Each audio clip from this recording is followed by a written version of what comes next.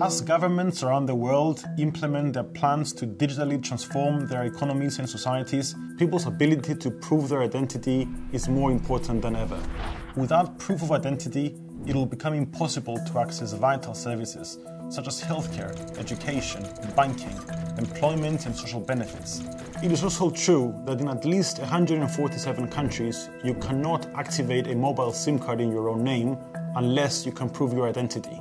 But the World Bank estimates that about 1 billion people globally lack official identification and face a greater risk of digital, social and financial exclusion.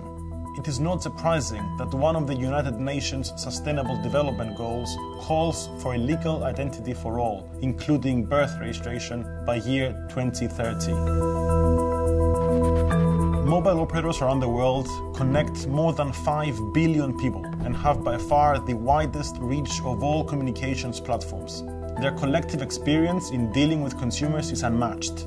Here at the GSMA, we are working with our mobile operator members to explore and test various roles they could play in accelerating the digital identity ecosystem. For example, partnering with governments to help enroll residents into a new national ID system, validate people's existing forms of identification to strengthen authentication processes, facilitate digital birth registration for children, or simply empower customers to use their unique mobile phone credentials as an identifier to access useful services online.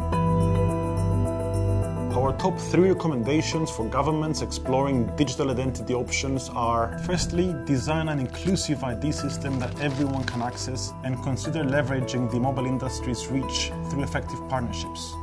Secondly, ensure strong privacy and data protection frameworks are in place that build consumers' trust. And thirdly, encourage the development of identity-linked services that will help drive consumer demand and adoption of digital identification.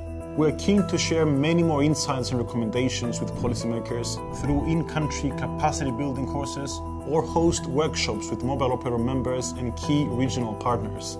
For more information on how mobile can advance digital identity ecosystems and how the GSMA could support, please visit our website.